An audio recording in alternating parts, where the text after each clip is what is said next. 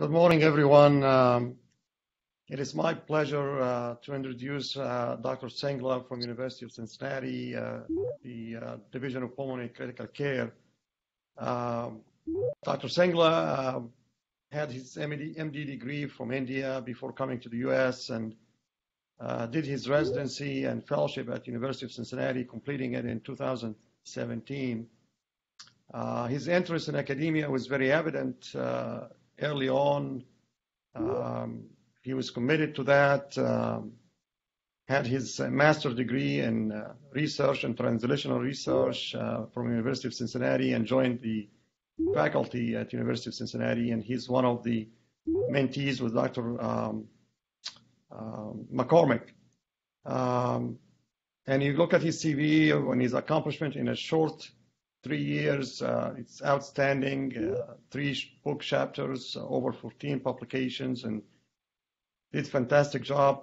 Talking with Dr. McCormick, he said that he's a rising star, and we were very happy to have him visit us today, even if it's remotely, and talk about ILD for the internists. It's an important subject, a lot of development in the field of ILD, and I'm sure Dr. Singla will give us an overview of that. So I want to thank him for taking time to chat with us. And Dr. Singla, thank you and welcome.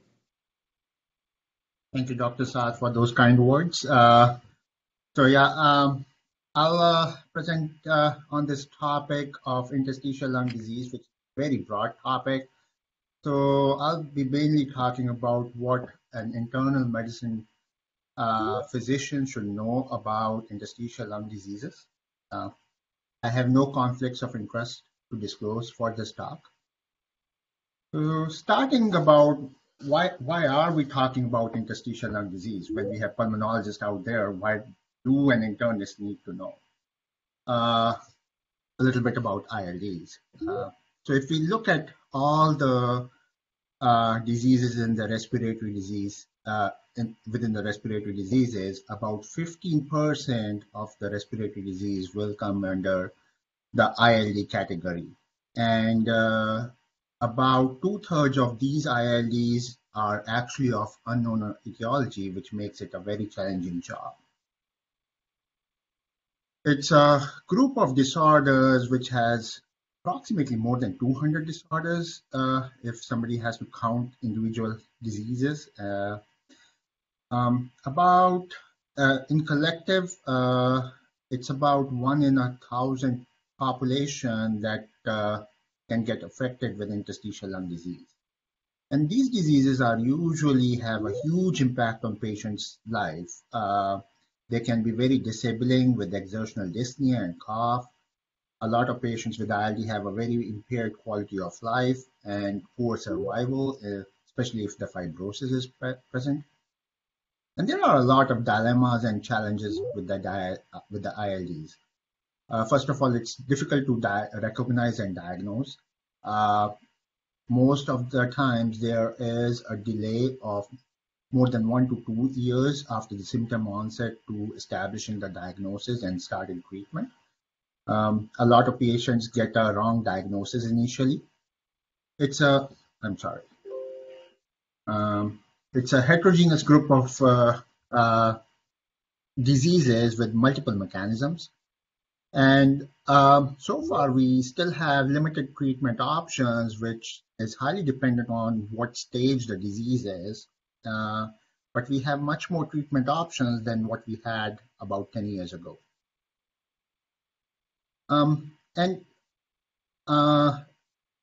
ILD is a group of multiple diseases. I'll focus a little bit on IPF, which is idiopathic pulmonary fibrosis, as an example of ILD, as it's one of the most common ILDs.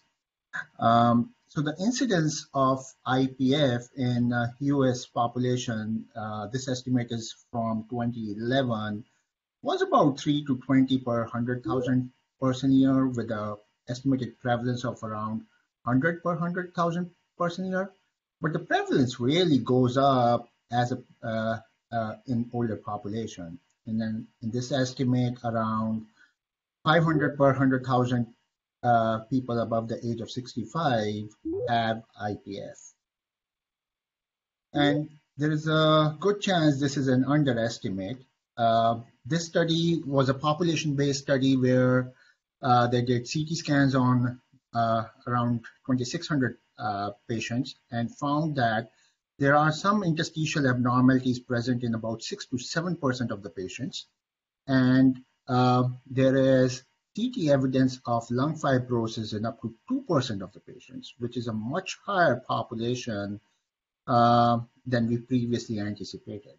How many of these become clinically relevant over time, we do not know as yet. But this just tells us that as in this world where CTs are so common, there will be a lot of patients coming to the general practitioner with some abnormalities on the CT scan that might need further evaluation. And to make matters complex, when you see somebody with interstitial lung disease and you talk to a pulmonologist or a radiologist, they will come up with some kind of a three-letter word. It's either IPF or ILD or IIPs or NSIP. There is a whole lot of alphabet soup of ILD, which makes it very confusing. So it's important that internal medicine docs recognize what the subgroups of ILDs are and what they actually mean. So the main learning objectives for my talk would be, I will go briefly over the introduction and classification of ILDs. My main focus would be on evaluating a patient with interstitial. And then I'll have a couple of slides on IPF and go over the treatment overviews of patients with ILD with recent progress in the last few years. So to know about ILD, we first have to just recall about the pulmonary anatomy, what pulmonary interstitium is. When we look at the lung anatomy and follow the bronchioles to the terminal branches, it has alveolar sacs, and there are about a few alveolar sacs covered by a connective tissue, which is called as a secondary lobule, which is supplied by the arteries and the bronchioles. And this the pulmonary interstitium is the space between the alveolus and the capillary endothelium. It's a very thin structure, and it's thin for a purpose that gas exchange has to happen. It does not have a lot of cells in it,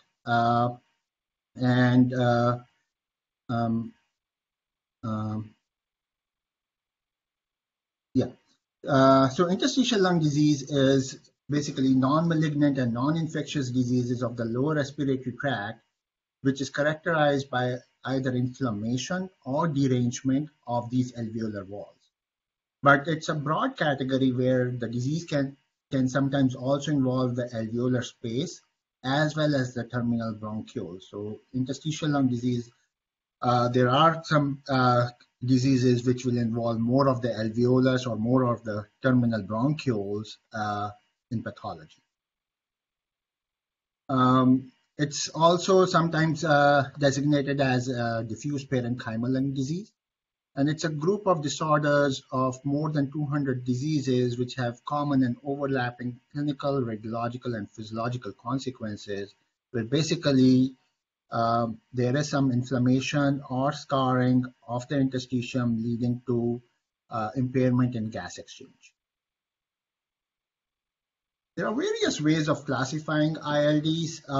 We can classify it based on whether it's acute or chronic, whether based on etiology, whether we know the cause or unknown, based on the radiological pattern, based on histopathology, or based on disease behavior. This is the classification which the American Thoracic Society has proposed, and this paper was out in 2002, and we still follow this kind of classification, where they put ILD into four major baskets. One is the ILDs of known cause, such as associated with drugs or systemic diseases, Then comes a major group of idiopathic interstitial pneumonias, where these are the ILDs, where we do not know the cause. Amongst these, there are many diseases, and IPF, or idiopathic pulmonary fibrosis, is the most common idiopathic interstitial pneumonias, but there are other idiopathic interstitial pneumonias as well. Then comes the category of granulomatous diseases, where the main disease is sarcoidosis. And then there is a fourth basket of interstitial lung diseases, where they put diseases which look a little different on CT scans. These are the diseases which mainly cause cysts in the lung, such as lymphangioliomyomatosis or pulmonary Langerhans cell histiocytosis. It's important to recognize. I've seen these terms being used interchangeably, like interstitial lung disease, IIPs, IPF. It's important to recognize that interstitial lung disease can be idiopathic or of known cause. Within the idiopathic interstitial lung disease, there is idiopathic pulmonary fibrosis, but there are other diseases other than idiopathic pulmonary fibrosis too. And pulmonary fibrosis can be seen in most patients with idiopathic pulmonary fibrosis, but can also be seen in other IIPs and other interstitial lung diseases of known cause too. So to use the correct terminology is important. I have had patients who come to me with the pulmonary fibrosis secondary to sarcoidosis, where they looked up online, they thought they had IPF, and they came to me looking at the net that their survival is about 3 years, and which causes a lot of distress to a lot of patients. As I talked, there are about more than 200 ILDs, but if we look at the categories, four groups of categories make majority of the patients with the ILDs. These are idiopathic pulmonary fibrosis, chronic hypersensitivity pneumonitis, interstitial lung diseases associated with connective tissue diseases, and sarcoidosis. And they have about the same prevalence. So if somebody is in your clinic with ILD, there is a good chance that they will have one of these four categories of ILDs. So evaluating a patient with ILD, the presentation can be with, the patient can present with subacute or chronic cough or exertional dyspnea. And a lot of times, patients are also presenting with interstitial findings seen on CT scans done for other reasons. And evaluation will involve taking a detailed history, some labs, lung function tests, CT scans, and considering bronchoscopy or lung biopsies. The foremost and very important part in the evaluation of interstitial lung disease is taking a detailed history and examination. It's basically to look if a patient has a secondary cause of ILD. We have to take a detailed history of the drugs and the medication the person has been exposed to, exposures, any systemic disorders, and there are also some genetic variants of interstitial lung disease where the disease run in families. There is a huge list of drugs that can cause ILD, but these drugs kind of compose more than 80 to 90% of the people presenting with drug-induced ILDs. These includes mainly the cancer medications, especially chemotherapy such as bleomycin.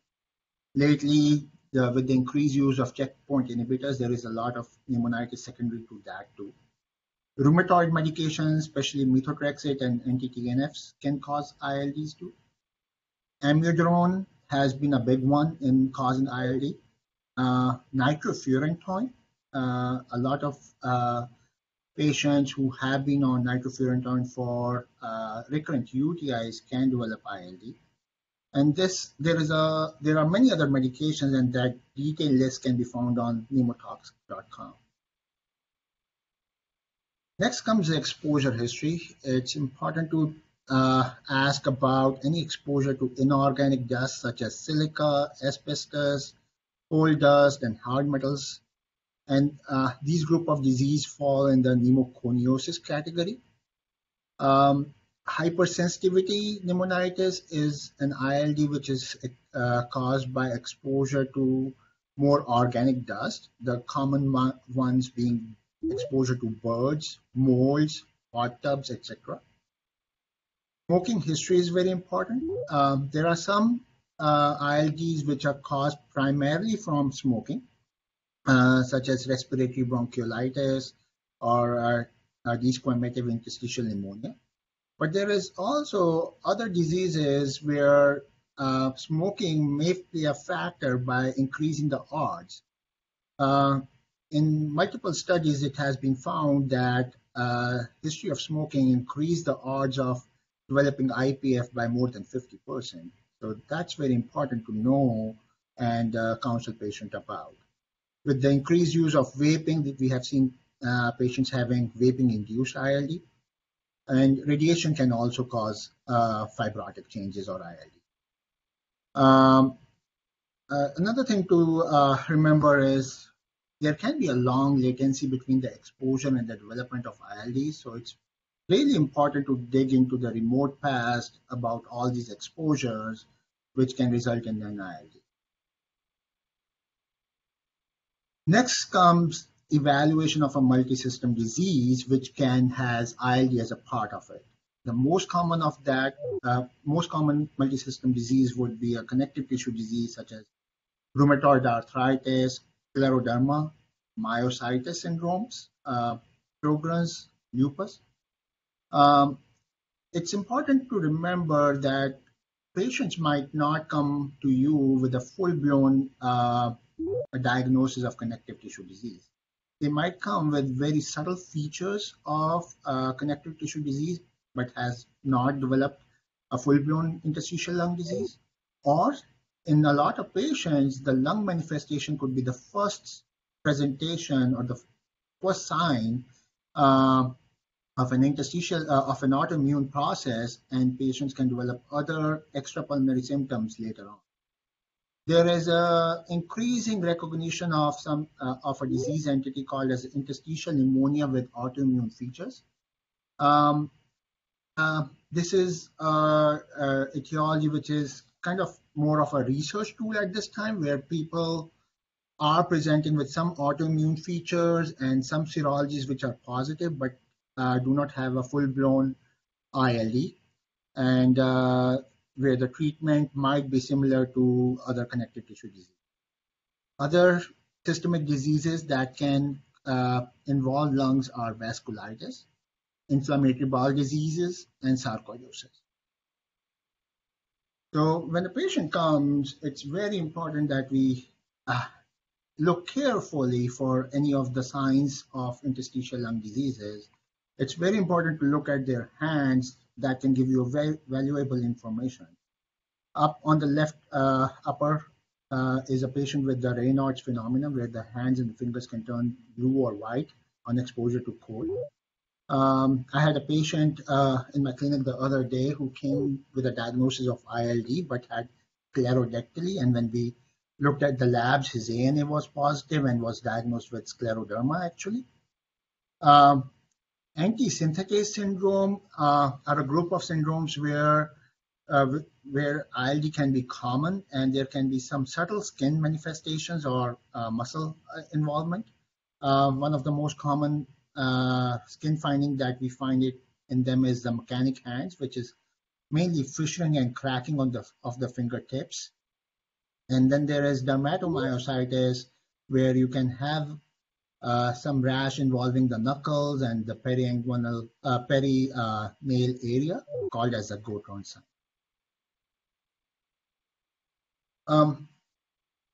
Serological evaluation becomes important in patients with ILD, especially if somebody comes with an ILD of an unknown cause before labeling them idiopathic. As a general rule, we order ANA by immunofluorescence and rheumatoid factor, as well as anti-CCP in all patients before labeling them idiopathic. Other autoimmune panels such as the myositis panels, the anti-synthetase antibodies, the vascularitis labs can be ordered if there is suspicion for a particular ILD. Pulmonary function test is important in evaluation of patients with ILD. Just to give a general overview, the pulmonary function test involves three major test groups. One is the spirometry, where we look at the FVC, which is the air we move in a single breath. Then comes the lung volumes, where we look at the total lung volume, including the residual volumes. And then there is diffusion, which basically is an assessment on how well there is a gas exchange. In patients with ILD, the typical finding is a low diffusion. It's usually we are taught that there is always restriction, but it's important to remember that low vital capacity and total lung capacity, which are signs of restriction, can be normal in early ILD, and the only presentation can sometimes be low diffusion. So if somebody has a normal, does not have restriction on PFT, that does not mean that the patient does not have ILD. And they can also exhibit hypoxemia, especially exertional hypoxemia, when we walk them. Not all patients will have a restrictive physiology, and some patients, some ILDs can have obstructive physiology, especially hypersensitivity pneumonitis, sarcoidosis, constrictive bronchiolitis, or cystic lung disease. And there is this disease entity of where patients can develop both pulmonary fibrosis and emphysema, called as a combined pulmonary fibrosis and emphysema, or CPFE, where we usually find normal spirometry and total lung capacity, and the only defect, even in advanced cases, is a low diffusion.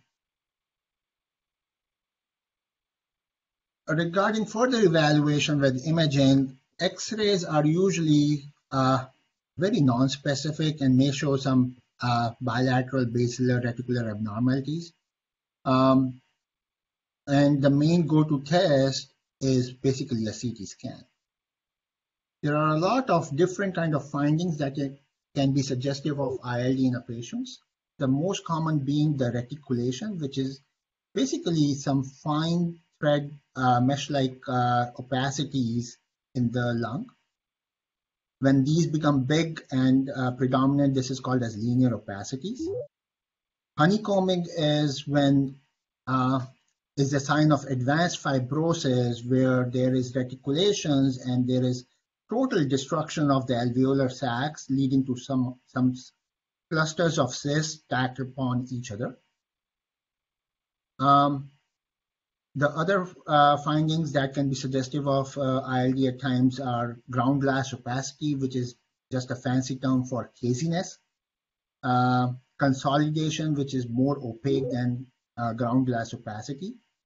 Nodules, which are kind of like small spots on the lungs, can be up to 3 centimeters in size. Mosaic attenuation is labeled when we have areas of the lung which are more black than the other areas, suggesting that there are areas where there is air trapping, but this can also be seen in some patients with pulmonary vascular diseases. And then there are some patients which can present with cysts, which is basically a thin-walled, lucent area of the lung, which are usually spherical and have a well-defined margin. When ordering a CT scan, actually the high-resolution CT scan is the image of choice in interstitial lung disease. In most institutes, including ours, if you were to order a CT scan, they will do a 5 millimeter cut. But in an HRCT scan, they do a much finer cuts to a tune of about 1 millimeter.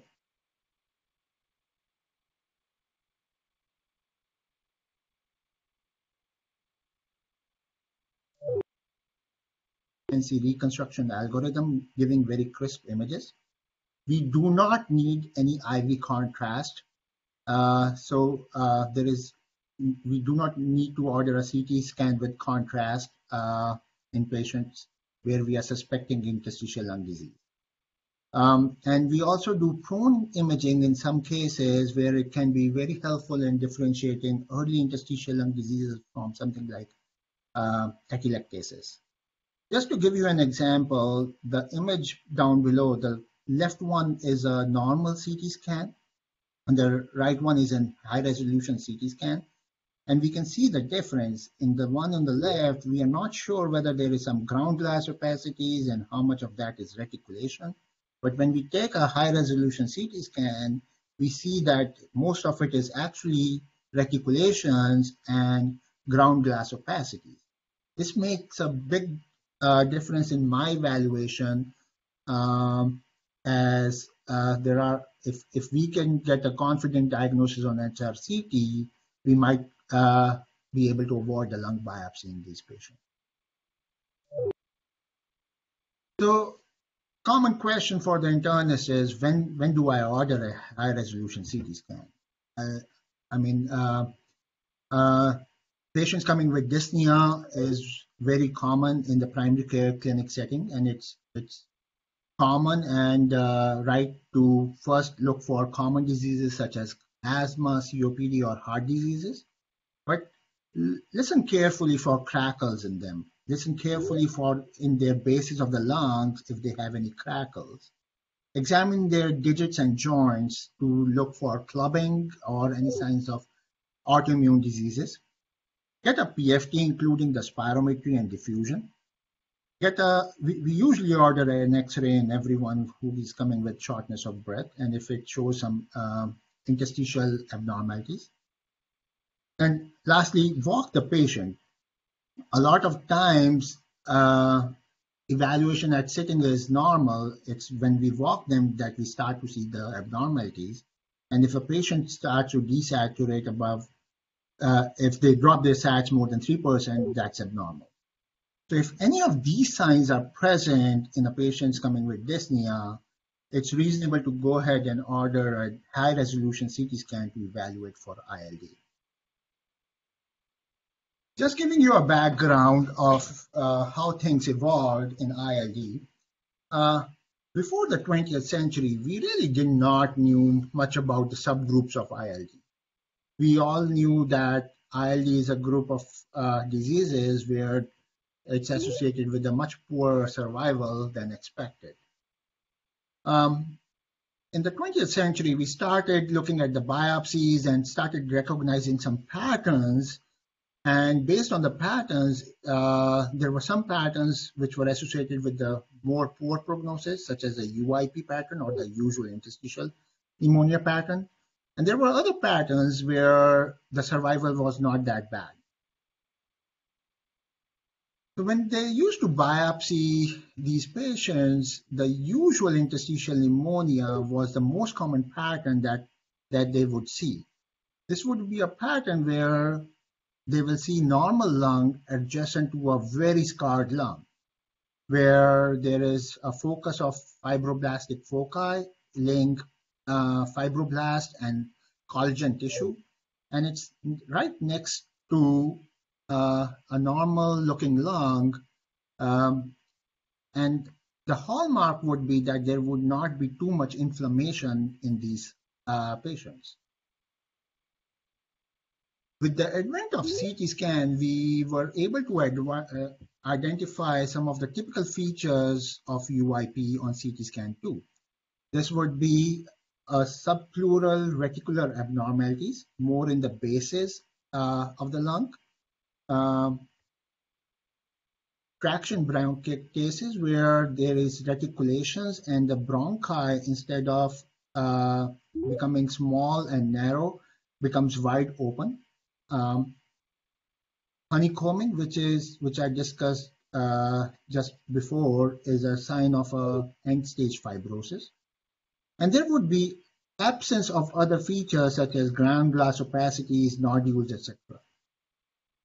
So in patients where we found all these features, the probability of finding a UIP pattern on histopathology was almost 100%. So this is what we call as a definitive UIP pattern. And if we see this pattern, we really do not, and it fulfills all the criteria, we really do not need a biopsy to further evaluate this patient. But things are not always this clear. There are other patterns too. There are patterns such as probable UIP, where you have some features of UIP but do not see honeycombing. There are features, there is indeterminate for UIP, where you see some features of UIP but some other features too. And there are features which suggest an alternative diagnosis to UIP. Some examples are the non-specific interstitial pneumonia pattern, where we see a lot of basilar ground glass and reticulation. And in compared to UIP, this is more of an inflammatory interstitial lung disease. Organizing pneumonia, where we can see consolidations on ground glass, just looks like a multifocal pneumonia, but this is something that persists and can sometimes be migratory on CT scans. And diffuse alveolar damage pattern, where we see diffuse ground glass opacities and consolidations without any particular predilection towards bases or anything like that. These are just a few examples of some of these histological and radiological patterns, but there are many more. It's important to recognize that these are patterns. And to establish a diagnosis, we have to club it with a cause. So the usual interstitial pneumonia, for example, can happen secondary to connective tissue disease, particularly RA, rheumatoid arthritis, and the CT scan and the biopsy might look not different from an idiopathic pulmonary fibrosis. But the diagnosis, if you have RA, is RA-ILD and not idiopathic pulmonary fibrosis. UIP pattern can also happen in other things such as asbestosis, hypersensitivity pneumonitis, or secondary to drugs. If we rule out all the causes and there is really no cause for the usual interstitial, only then we call the patient as idiopathic. Similarly, for non-specific interstitial pneumonias, it can happen secondary to connective tissue diseases or drugs. But if there is idiopathic, then idiopathic NSIP is a disease entity. Diffuse alveolar damage is something, if it happens secondary to a cause, such as an infection, we call it actually ARDS, which pretty much everyone knows. But if it happens without a cause, then it's called as an acute interstitial. Similarly, organizing pneumonias can be secondary to infections, connective tissue, eosinophilic pneumonias, or drugs.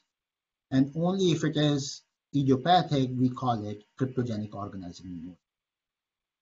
And it's important to get to the actual diagnosis, because the prognosis might differ. This is a study which looked at UIP patterns secondary to connective tissue disease versus UIP secondary to IPF. And patients with connective tissue disease associated UIP did much better than patients with IPF. A common question comes is, why don't we biopsy everyone who is presenting with ILD to be certain about the diagnosis? It's important to know that on surgical lung biopsy, it will give you a pattern. It will not give you the disease. And the pattern can be missed in about 5% of the patients. There are patterns which are not very clear or unclassifiable. So sometimes even after doing the biopsy, we do not know what exactly is the cause of that. The other is there is an associated risk with the lung biopsy. The mortality rate is about 3 to 4% in a surgical lung biopsy. It's more of 2 to 3% in somebody with stable disease, but in patients with acute exacerbation of ILD or with risk factors, it can increase by 10%. The risk is much more if a patient's diffusion is less. So before we subject a patient for a surgical lung biopsy, we have to have a fair, we need to look into the risks and benefits of. There are some alternatives of surgical lung biopsies. Bronchoscopic alveolar lavage is usually non-specific and does not give you a clear diagnosis, but it can sometimes narrow your differential. And it's also commonly involved where there is a differential of an infection before proceeding to the workup of ILD. Transbronchial lung biopsies are usually gives very small fragment of tissues which are usually not very helpful in most cases of ILD, can be helpful in establishing a diagnosis of some ILD such as the sarcoidosis, but most of the fibrotic ILDs, it's not very helpful. In the last decade, we have seen an advent of increasing use of cryobiopsy, where they put a probe and it has a cryoprobe where it will form an ice ball on the top of it when we freeze, and when we pull, it pulls out a small piece of lung tissue. It has been shown that it has a diagnostic yield of 80% and a pneumothorax rate of around 10%. But the risk of mortality is much less than a surgical lung biopsy. So diagnosis of ILD involves a collective effort by the clinician, the radiologist, and the pathologist. One disease can have many different patterns. One pattern can be caused by many different diseases. And there is a significant overlap in the clinical presentation, in the radiology, as well as the pathology, which makes it a challenging job to diagnose ILD. So the gold standard of diagnosing an ILD is actually a multidisciplinary conference between the clinician, the radiologist, and the pathologist in trying to come to a consensus diagnosis of what the ILD looks like on histopathology and cause, and then going to the diagnosis. Just a few slides of idiopathic pulmonary fibrosis, because that's the most common idiopathic interstitial lung disease. Idiopathic pulmonary fibrosis, the name suggests what it is. It's idiopathic, meaning it's spontaneously occurring without any cause. It's pulmonary. It's a disease which is limited to lungs without any much of extrapulmonary manifestation. And it's fibrosis, which is basically, it has a UIP pattern either on the CT scan or the lung biopsy. It's important to know that IPF patients will always have UIP pattern, but all patients with UIP are not IPF.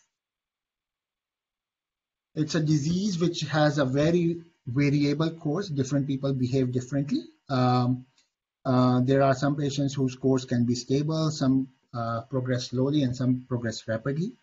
Overall, it's a disease associated with a very poor prognosis, with a median survival of about 3 years, which makes it much more worse than most cancers. And it's the 5-year survival is only 20 to 30% after diagnosis. What makes it more difficult is that a lot of patients with IPF can go into what we call as an acute exacerbation, where there is a sudden deterioration in the ILD. And here you see a lot of ground glass and diffuse alveolar damage on top of the existing ILD. Such exacerbations can also happen in other fibrotic ILDs. And this is a disease which has a grave prognosis. It can happen in about 20 per 100 patient years. It's more than a 50% hospital mortality. Median survival drops from years to months. And it has been reported that about half of the deaths in IPF actually happens after an acute exacerbation. Just a line about other common ILDs. Hypersensitivity pneumonitis can be in a chronic and a fibrotic form, or in a acute or a subacute form. The chronic, it's related to exposures such as molds and birds, but a lot of times we are not able to find an exposure. On the CT scan, the typical findings are it's more upper lobe predominant and can have associated air trapping. Connective tissue disease ILDs have a lot of extra pulmonary manifestations such as joint pains, skin thickenings, or Raynaud's. On the CT scan, we can see a lot of ground glass opacities. And the most common pattern is usually an SIP pattern. And the serologies can be really helpful in the evaluation of CTD ILDs. Drug-induced ILDs, again, commonly after amiodarone, nitrofurantoin, or chemotherapy. They also have more of ground glass opacities. Pneumoconiosis can present with fibrotic ILD, and main pointer would be a history. Sometimes some subtle findings such as pleural plaques can be seen in asbestosis, which can point out that it's from asbestos. And in sarcoidosis, it's more of a perilymphatic nodules, and we can have a lot of extrapulmonary symptoms, including rash or renal calculi or uveitis. Just an overview of the treatment options in ILD. It will depend on the type of ILD a person has. If it's related to exposure, such as hypersensitivity pneumonitis or smoking-related ILD, the main goal is to eliminate the exposure leading to ILDs. Some ILDs are responsive to anti-inflammatory and immunosuppressants. The main category of that would be the connective tissue diseases ILDs, the sarcoidosis, idiopathic NSIP, or organizing pneumonias. There are a few diseases where we have a targeted therapy, such as mTOR inhibitors in lymphangiolioma. And the main question comes to the antifibrotics, where there has been a lot of advancements in the last few years. And in the end, it's the lung transplant if there is no medication option to reverse or stabilize the disease process. So what to expect? Lung function is a very good predictor of the disease course. So we can hope that the ILD can be reversible or self-limited in certain cases. This can be something like a smoking-related ILD or an organizing pneumonia, where we stop the exposure or treat with steroids and we hope to regain some of the lung function. The other can be a situation where some degree of lung insult happens, and then it can pursue a stable course. This could be an example. The example would be a radiation fibrosis, where fibrosis happen and it's usually stable over time, or a progressive irreversible disease where with potential for stabilization, such as some cases of fibrotic NSIP, where after pursuing treatment, we hope to stabilize the lung function, though not to reverse it. And then in a lot of ILDs, there is a progressive course despite therapy. The prototype of that is IPF, but there are other diseases where there is a progressive course too. And with the use of antifibrotics, what we have seen is that we can decrease the rate of progression. It's important to know that these antifibrotics are actually decreasing the rate of progression. So it will not make a person feel better when we start it, but the hope is that whatever decline that patient might experience in coming future, we tend to decrease that and hope to give a person a better quality of life. So these medications are basically more suited for early disease course. A major advancement in the last few years is a lot of diseases, a subgroup of patients in a lot of other diseases such as hypersensitivity pneumonitis, even connective tissue disease, behave like idiopathic pulmonary fibrosis, where despite treatment, they will pursue a progressive course. And here, recent advancement has been that the use of antifibrotics can also help them in the similar way as it does in IPF. So the two main medications used as antifibrotics are pirfenidone and nintedanib.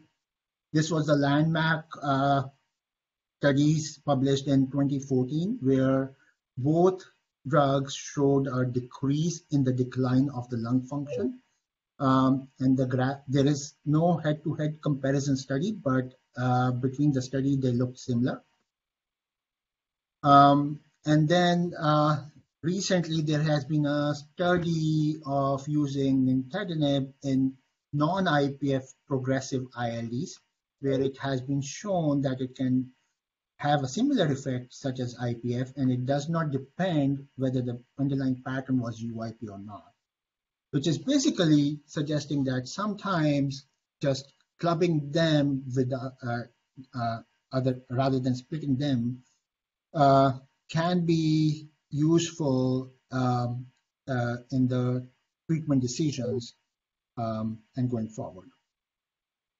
We have to be careful about the side effects. A lot of patients with nintedanib and pirfenidone can experience GI side effects such as nausea, diarrhea, and vomiting. We have to monitor liver function tests when they are on them. Particular side effect of pirfenidone is photosensitivity and rash. And nintedanib can cause some thromboembolic and bleeding complications. It's important for a general practitioner to know about this because I think more and more people will be put on these medications in the coming future. And besides medical management of these with antifibrotics and anti-inflammatories, it's important to take care of comorbidity. Patients with IPF can have a lot of comorbidities which impact their survival. We have to be vigilant and screen them for thromboembolisms, coronary artery diseases, depression, sleep apneas, acid reflux, cancers, and pulmonary hypertension. The management of IPF usually starts with disease-modifying therapies in the initial phase, enrollment in clinical trials if they are eligible, focus on smoking cessation and vaccination. Once the disease progresses, we need to make sure their oxygen saturations are fine. If they are desatting with walking, supplemental oxygen can have some positive impact on their quality of life. Pulmonary rehabilitation, even though it does not affect the pulmonary function, it can have a huge impact on dyspnea scores and quality of life.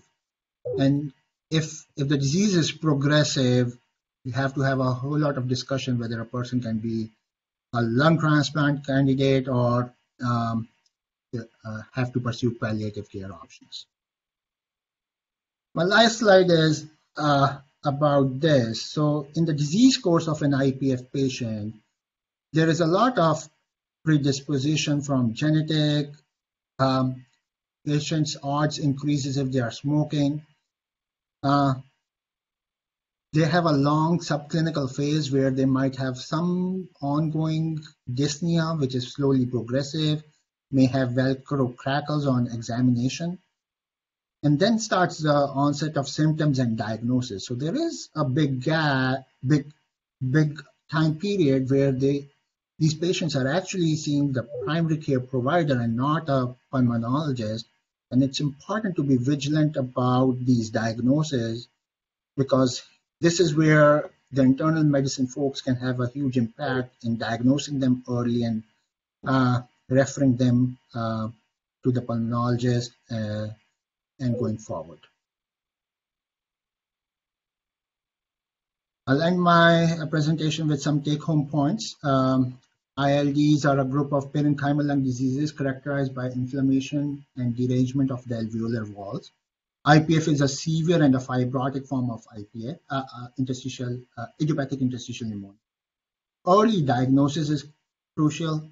The diagnosis is based on clinical plus HRCT, and sometimes we have to pursue a lung biopsy. Main is to look for ILD, and if you have suspicion, order an HRCT. Treatment options are limited, may involve limiting exposures, immunosuppressions, or antifibrotics, but it's important that we pursue them early on the disease course to have a meaningful impact on the patient's life. This, I'll end my presentation and happy to take any questions. All right, thank you so much, Dr. Singla. And if anyone has a question, you can unmute and ask, or if you would like to, or if you wanted to type something in the chat area, please, you can do that there too. So either way, just if you have a question for Dr. Singla, go ahead. I have a question, please. Do you hear me? Yes. Yes. Hi, thanks so much for your presentation. Very good presentation. I have actually two questions. Is one about the methotrexate. You mentioned in the introduction that the methotrexate as a drug-induced ILD, but actually you still believe in methotrexate as a culprit in pneumonitis, because it's published just last year, a systematic review, a big systematic review actually about the methotrexate, and declared it. And they found even in more than 3 trials in CTD ILD that methotrexate decreased the progression of ILD. So it was for centuries, or not for centuries, but for decades, methotrexate was incriminated. But actually after this, it's considered the biggest. It's published in Rheumatology just on 2020. So I don't know, actually, for patients who are on methotrexate now with CTD ILD,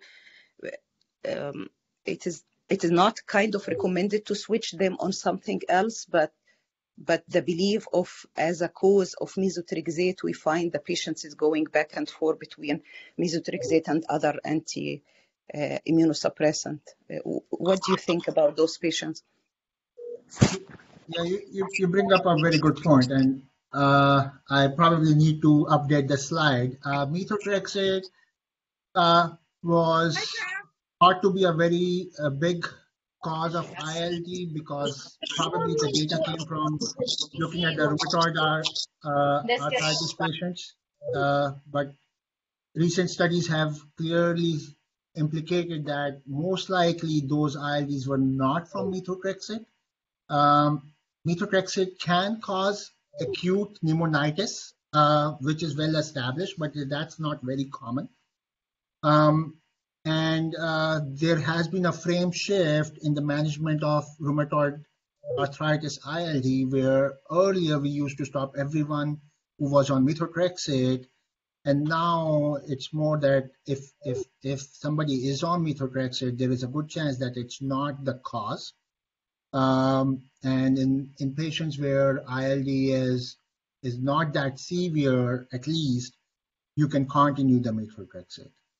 Again, these are a lot of these data is not prospective, so that's where things are a little muddy, are not very clear. But I agree that methotrexate as a cause of a chronic fibrotic ILD, there has been a lot of changes in that thinking. Okay, thank you. Another question about the anticoagulation with antifibrotic. Also, this is a challenging management. It is not absolute contraindication to use nintedanib with Coumadin, but how you, like those patients, would you put them on nintedanib or you exclude them, or how you will manage patient with, for example, AFib on either the new, the majority of the oral or the warfarin itself, like it's not also, it's showing both. It's actually showing thrombotic events and increased bleeding tendency. So it's very difficult even like to not to follow even the INR. It will not be a good, they can develop bleeding even with the INR within normal. So it's kind of, and also on the other side, you can't deprive them completely from the antifibrotic and saying, oh, the patient was on warfarin, because this is a chronic disease and most likely it will progress. So how would you deal with anticoagulation and antifibrotic in the same time? Yeah, this is a very good question. So one thing is the data on this nintedanib-induced VTEs and bleeding complication. The risk was small, but was certainly more than the placebo arm. And a lot of patients with fibrotic lung diseases are actually older population who do have underlying predisposition to both embolism and bleeding. My usual take is I usually don't stop their nintedanib unless and until it becomes a huge problem. If it becomes that there can be unmanageable complications, then sometimes I discuss switching to Esbriet, but so far I have not been. I did not need to do that. And the more difficult is to start them. If a patient is like to initiate them, especially in a patient who have a bleeding tendency problem, like patient was in the ICU or in the hospital admitted with a bleeding from warfarin or Coumadin, and then she's coming in the outpatient clinic, and it was a real patient with me, and now I should start her on nintedanib. So I kind of was reluctant because she had extensive GI bleeding up to the point that she's admitted to the hospital, and then it took them a while till starting again the warfarin for her. So this is a problem even to restart it. Definitely, if they are on it, we will not stop it. But the problem is to restart from with history of GI bleeding. Yeah, that's a challenge, but I think once their bleeding or the clotting complication, whatever is happening, is stabilized, you can have a discussion with the patient that this is something you need to watch for, and then consider starting it. Yeah. Okay. Thank you so much. I appreciate it. Thank you, Dr. Singla. It was a pleasure meeting you remotely, and hopefully we're going to get a chance to invite you here in person. It was a very nice talk. Thank you very much, and best of luck. Thank you. Thank you. Have a good day. Thank you, Dr. Singla. And before you go, we have a little tradition here at U of L for our Grand Round speakers, and we started several years ago when people were able to visit us, and we've continued it through the virtual world. But a little tradition started by Jesse Roman a few years ago that we have a little gift for our Grand Round speakers. It's very familiar with Louisville, so you will be getting your own Louisville Slugger bat. Oh, thank you. So congratulations, and I'll get that out. I'll get that out tomorrow. And but anyway, thank you again for such a great lecture and a great talk, and very timely and very pertinent. And I want to thank everybody who joined us. And Dr. Singla, thank you again. And if you could email me, or I gave you my number yesterday. If you want to text me the preferred address where you would like your bat to be shipped to, you could do that, and I'll get it out later today or tomorrow. So thank you so much.